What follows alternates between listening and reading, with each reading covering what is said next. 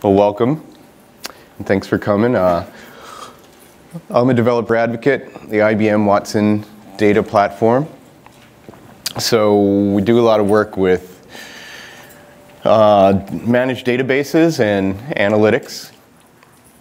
And through the course of that work, we built this tool called PixieDust, which is the topic of this talk. But it's kind of, this is a short talk, and PixieDust is a big project with a lot of different implications. So the talk is going to be half code demo, half sort of motivation behind why I think it's important. And what I hope to get at, I'm doing a lot of motivation because I don't have enough time to show you in code all the things that are cool about it.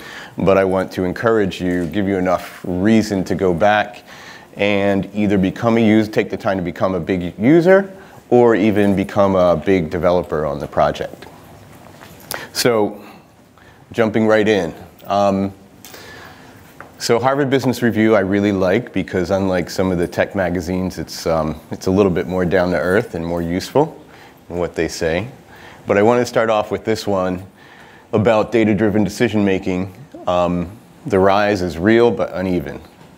And so, you know, this is, it's a real movement. Data-driven decision-making is making big inroads into corporations, relying less on intuition and more on data. And you'll see here this graphic from the article. So in one industry, US manufacturing, 2005, about 5% usage of data-driven decision-making, and go up to 2010 and it triples.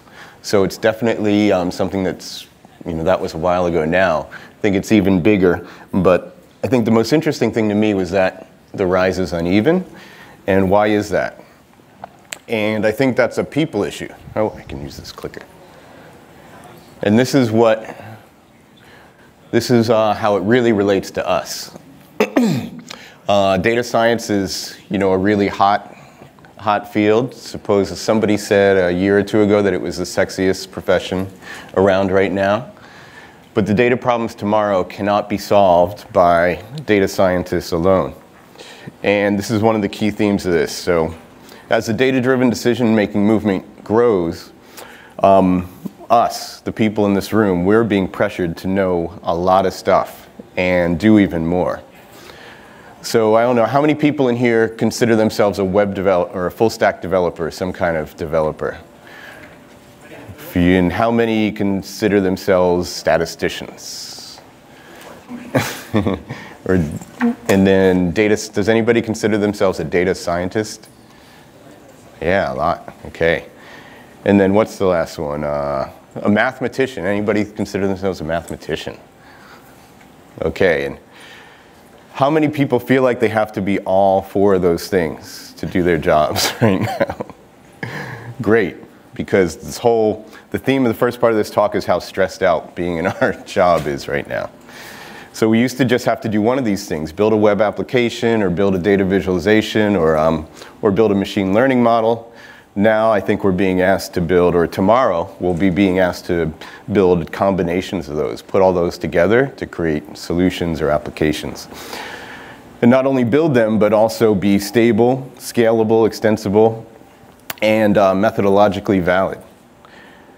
And they're going to have to do all these things because these will be mission critical systems. The businesses are going to be riding on them. So, you know, how do we do this? How do we work to blur the lines between developers and data scientists and statisticians? So, for the half of you who aren't being asked to do this, if you weren't stressed in before you walked in, but you are now, I think, I'm sorry, but I think you have to be. As I said, you know, JavaScript frameworks, every language, database backends, we need to know all these things at once and then add in the data science languages in R and Scala and Python and all the databases that go with them, and then put on top of that machine learning models. And I don't know about you, but I just want to go be a furniture maker sometimes. But if you're not ready to do that, which I'm sort of 50-50 myself, and you want to try to make these work in an organization, I'm going to go through a little story about how we're building PixieDust, this tool which helps to bridge the gap. But before we do that, I want to talk a little bit about how we see organizations. That wasn't supposed to happen. So when I came into IBM a few years ago, just 3 years ago, we talked a lot about this. Three types of systems: systems of engagement, systems of record, and systems of operation. And I'll spend a little time on this because I think it's really important in understanding technology. So systems of record are generally what runs a business. If you're in retail, you have point of sale systems. You have to track, who's buying what. You have to track the sale. You have to take that back to inventory and get the product out to the person. You have employees, so you need ERP and HR systems. You have CRM systems. And all of those are sort of record the actions of the business. Systems of engagement are ways in which not really quite how the business, running the business, but ways in which you reach out to customers maybe, or partners. You'll have, social media applications and websites and partner channel management applications and a bunch of stuff there. And then systems of operation are really about systems that instrument the stuff, the hardware you might have. If you're shipping stuff around the world, you may have systems that monitor your fleet management systems that monitor your trucking. If you have industrial equipment, if you have pipelines and things like that, you'll have technology that monitors flow rates of water and the heat of pumps and things like that. So all these come together, or back before things got more complicated, you bought an ACID compliant database for your system of record, and it never talked to the other stuff. Like there was no way to get information from your point of sale into your marketing campaign, which is a system of engagement. Why is this thing going crazy?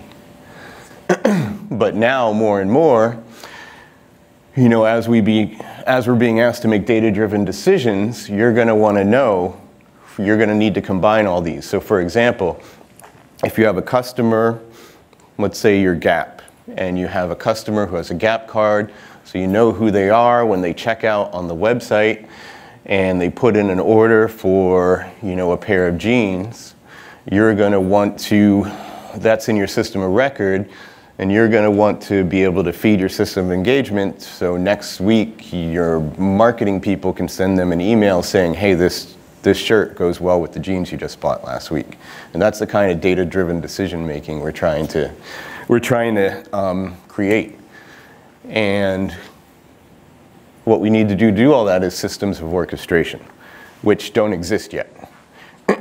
And so my pitch to you is that the PixieDust open source framework that we built on top of Jupyter notebooks is the beginnings of a way to stitch together these systems to create a system of orchestration. So I'm going to further convince you that this is worth digging really deep into, I'm going to tell a story about a project. And we're going to start off with the people involved. So we got Ben, the full stack developer, pretty experienced in his job, got a master's degree in computer science, a lot of experience programming, knows some core languages and some front-end stuff and some core databases, NoSQL and relational stuff.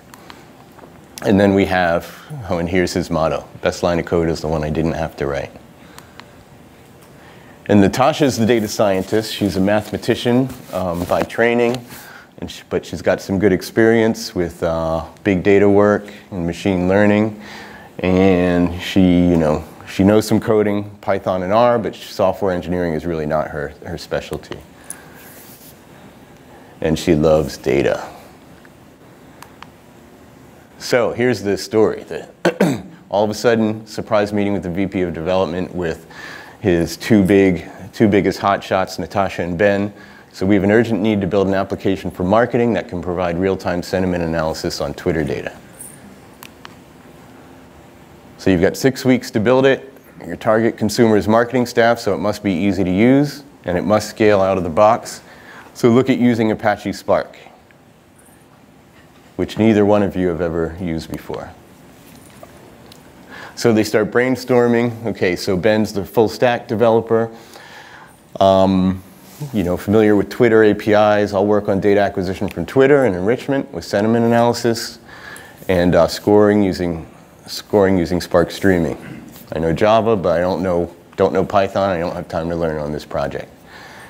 And but Scala is very close to Java, so that might be possible. Natasha can do the data exploration and analysis, and she knows Python and R, and she likes pandas and NumPy, but able to dig into Spark if it helps. Oh, this clicker is okay. So how can they collaborate? They have they know different languages, they have different skill sets. A little bit of technology overlap, but they can't, for example, work on the same, they can't both be told, okay, you're gonna build a big Java project and work on the same collaborative code base there. So our idea is, how can we use Jupyter notebooks to help them collaborate and sort of orchestrate the work between a full stack developer and a data scientist. I'm going to skip this because I think from being at this conference for a day, everybody knows about Jupyter notebooks, right? Anybody? This is for a really different audience, some background on Jupyter notebooks and how it works. Spark. Is everybody good with Spark? Probably better than me. So basically, Spark is not a database. It sort of manages your storage and figures out how to distribute jobs across any number of databases or flat files that actually store the information. But what's important here is the whole combination of all this. So, if you look at the business chart I talked about, the Venn diagram I talked about with systems of engagement and record and operation, you'll see a lot of those ideas expressed in technology here. So Spark is really well positioned as a sort of orchestrator for all these things. Spark allows you to, or at least the ecosystem we built up around Spark and Jupyter notebooks, allows you to interact with data. That's the Spark, the Spark part. And at the notebook level, you're able to bring in a lot of libraries that cover, things you'd want to do, an analytical task you'd want to do in a lot of those different systems. Stats, math, machine learning, just visualization. And in a notebook, with Python coding, you can obviously reach out to web APIs and bring in a lot of services that you might want to use. Oh, that's spelled wrong, cognitive. That should be cognitive. So, with IBM and Watson, we're going to reach out a lot to Watson services to do some natural language processing and sentiment scoring, things like that. So, we've found that this ecosystem around Jupyter notebooks and Spark is really well suited to orchestrating all those areas of business. So Ben's never seen notebooks, but they seem pretty powerful, but they look complicated for a developer, because remember, he doesn't know Python. But he can write some good Java code. So this is where we start talking about code finally. So PixieDust, finally talk about this. So PixieDust, the thing Ben is going to love about PixieDust is he can write an application that pulls in Twitter data, does all that, does all the interaction with the Twitter API, gets back all the tweets, and you can just package that up into a jar, and PixieDust will allow that jar to be brought directly into the notebook and sort of run it as an application. We'll also see PixieDust as a helper library, so that if you've been working in Jupyter notebooks and doing a lot of visualization with Matplotlib or Bokeh, you can be highly focused on your task of analysis, and then just lose half a day on learning how to get some line in the right place in Matplotlib. And PixieDust's visualization library is designed to automate a lot of that stuff and get rid of, stop the context switching for going in to figure out how to make a chart, a bar chart or a pie chart or all. It's not perfect. You'll get a lot of text overlaps and all, but it's great for getting the, roughing out your analysis, roughing out the full thing. Maybe you'll have to go back in later and do some hand coding of, hand Python coding of to get the exact look and feel of the chart you want, but it does a great job of, I guess, exploratory visualization. And then there's some other helper things that are built in that, like download and export data using Scala. I'm not a Scala programmer, so the lead developer of PixieDust finds this really useful. He's an amazing developer. But being able to share variables between Scala and Python. Let's say there's some library you really want to use in Scala. It's not available in Python, but you really want to go back and forth between those two. You can do that with PixieDust. And that's some weird magic that I can't even explain how that works. So I'm going to jump into the demo mode a little bit and show you how Ben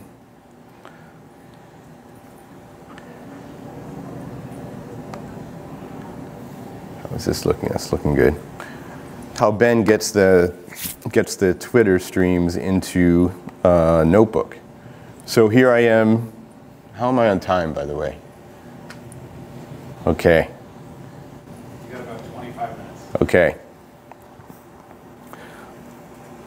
So this notebook is sort of self-contained. A lot of what I'm talking about is in here in documentation. I'll go through the architecture a little bit first. So we talked about this a little bit. So Twitter data is going to come in as an input stream into Spark. That's going to be a program that's written. And then it's going to be enriched with emotional tone scores by reaching out to Watson Tone Analyzer service. And then it's going to come into the notebook as processed data. Let's see how that works. So we're going to install Python Twitter and Watson Developer Cloud. And then PixieDust.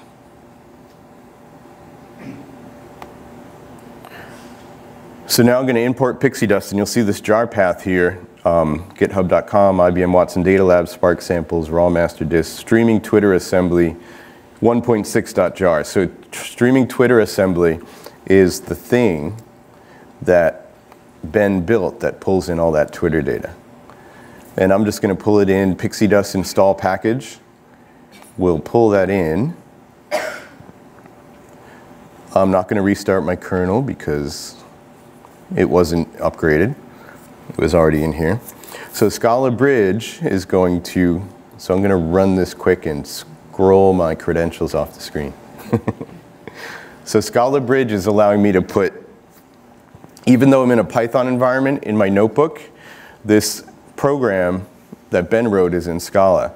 And I can set some environment variables for my Twitter API access tokens. I can set some environment variables from within Python in the Scala back into the Scala environment. And then we're going to instantiate our Spark context. So right here, %% Scala, here we instantiate that streaming Twitter application as a variable called demo, and then we set all these environment variables. These variables we're going to need to use the Twitter service and the Watson Tone Analyzer service. And then this, at the end of this cell, demo.start Twitter streaming. It's going to run the application for 30 seconds, stream in Twitter data for 30 seconds.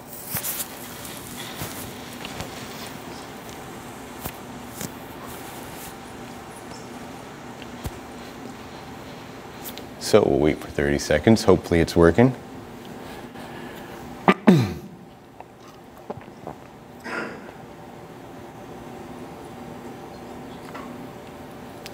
So starting Twitter stream.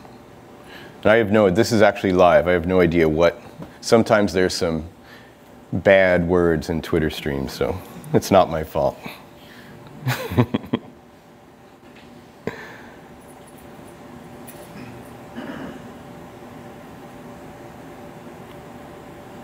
Okay, so now we're gonna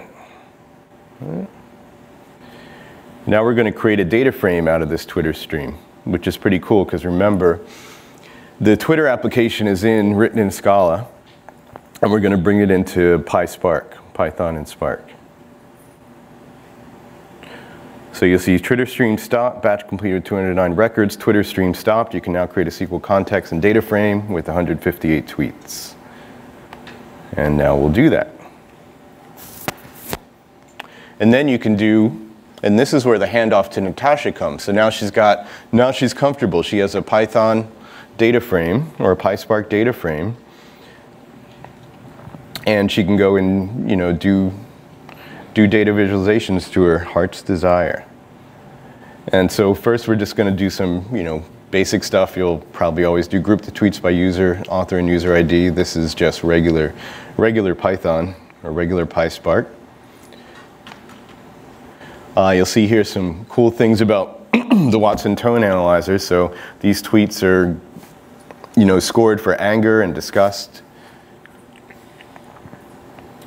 And this is really interesting. So the idea, I didn't really talk about this much, but the marketing department wants this because they want some idea of how people are feeling about their products. And this is something that actually comes up. Things like situations like a couple years ago, Volkswagen had that big fraud problem with how they talked about their diesel engines, fuel economy rating, or fuel economy performance, and they got a lot of, and to be able to understand what they wanted to do to, counteract that bad publicity in the marketplace, they could have used something like this to understand how people were reacting. I'm not going to explain every line of this. The link to this, you can run this yourself. This is all on GitHub. But what I want to get to, so now we're going to call Watson Personality Insights on the text and try to get an idea of what kind of person they are. There's some really interesting stuff. Eventually in here we're going to compare this to Donald Trump and Hillary Clinton, because we originally built this demo about 6 months ago when that was more of an interesting topic.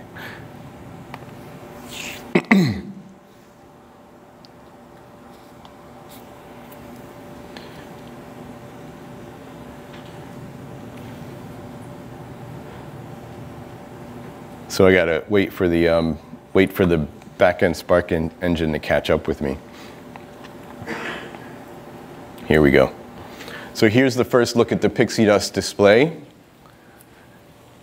Visualization features. Ooh.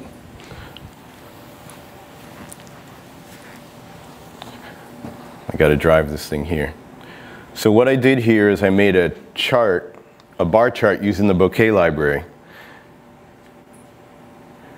And if I go all this, so we're still in a Jupyter Notebook cell, but you have a lot of user interface goodness in here. You've got this little graphical menu here with a little table icon and the line chart thingy.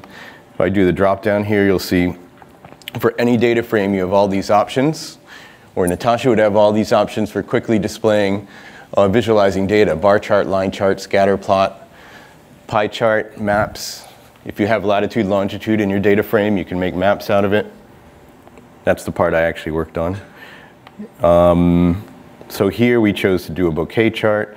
So these users in our sample tweets database, these are how they come out in terms of their personality around whether they need closeness or they need curiosity.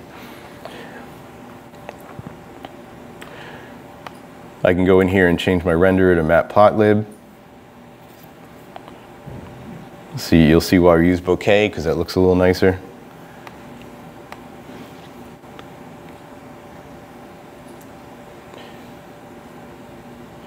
I could also just look at the data as a table, which this is really nice. If you hate the way, if you hate the way you just, sort of quickly look at your data frames in a Jupyter notebook, this is a really nice little, very nice way. Now, right now we're limited to, go back to options. Right now we are limited to how many rows we show you. We're showing only 100 rows, but we'd like to build, you could jump in, this is an open source project, you could jump in and help us make the table widget more useful. Let's go back to the bar chart. So you can see how fun this is versus, coding a million, spending hours and hours coding different visualizations just to, quickly switch between bar charts and line charts and pie charts.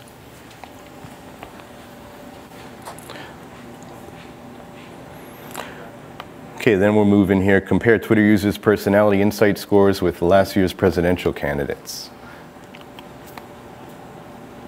This is just a fun thing. I'm not going to spend a lot of time here.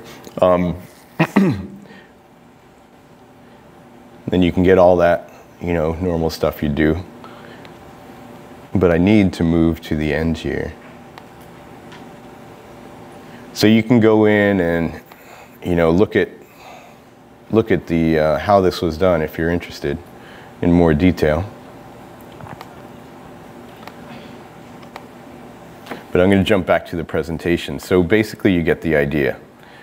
All the things you'd normally do in data science. So we brought in from the Twitter streaming API, we brought in all this data, and a web developer built that application, then we brought it into the Python environment.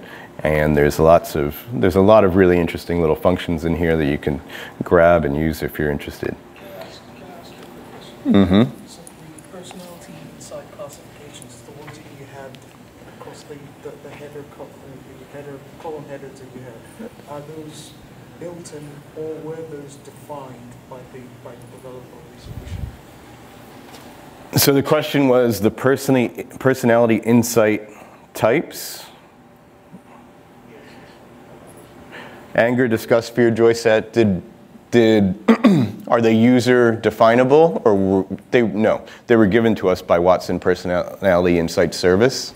Those are all built into the service.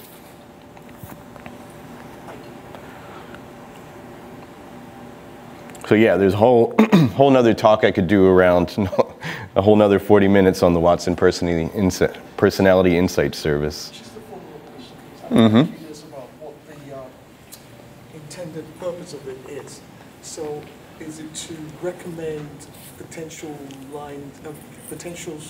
basis for engagement with the personalities? Because I can see says things like needs curiosity, needs closeness. So is it basically telling me as a business that this character, based on the Twitter analysis of the Twitter, analysis of the tweets, is the kind of person you want to engage with on the basis of providing them some form of a closer relationship? Yeah, well, one example I have in another presentation is, let's say you have one thing companies like to do is they have guest bloggers, star bloggers, publish content around, create better brand awareness and create some, affinity with people who are already famous. So you might use a personality insights to find out which of your customers are extroverts, and those people you might, send them a travel blog or something like that. You might send them something associated with that versus somebody who has more of a introverted personality who, may be interested in a whole nother field of stuff. So if you had 3 different star bloggers that you could assign to different customers, you could use personality insights to figure out how to make that most effective.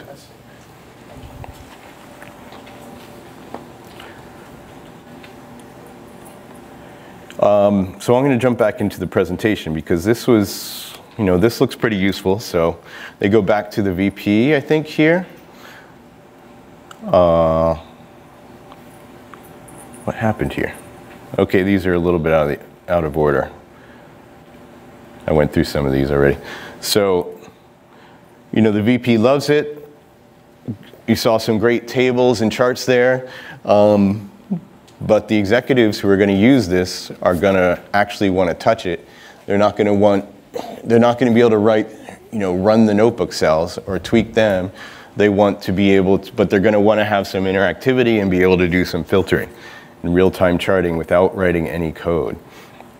So we took PixieDust, which is basically a bunch of Python code to automate what you would do in the cells already. And then, but then at the end, you're kind of limited to how you can operate it, because you just have the drop-down GUIs. If you want to change what data is showing, you actually have to change the data frame with Python. So we created another extensibility layer called PixieApps, which lets you take the PixieDust code and instantiate it or extend it into an application environment. I'm not explaining this well, but the idea is that you can take those Python classes and you can use them in an HTML environment. So it's almost like another sort of templating language. I'm just going to quickly run through this and get down to that cool part. So this was one way to do, running through that Jupyter notebook cell by cell was one way to do this, to build this application. Now put that aside for a second, there's a whole nother way to do it built on the Pixie app framework. So once again, we're going to go in here, we're going to do demo equals PixieDust streaming Twitter. We're going to set our environment variables for Twitter access, Watson Tone Analyzer access. We're going to pip install the PixieDust Twitter demo. So this is, in a 40-minute presentation, I don't have enough time to show all the code about how you do the HTML work. Is this working? But, so it's just, right now, it's just a jar that gets installed. But trust me, these are HTML. This is a lot of HTML in a cell. And there's some, extra tags in the HTML elements that let you pull in classes. So if you worked in any templating language, this is based on Jinja, but any templating language, you extend, you can extend your HTML by putting in new attributes inside the div classes or things like this. This is not showing so well on the screen, so the gray isn't showing, but anyway. So the same way I ran some code to start off the Twitter feed. Now we have a user interface to do it. So I'm going to click this button at the bottom, start streaming.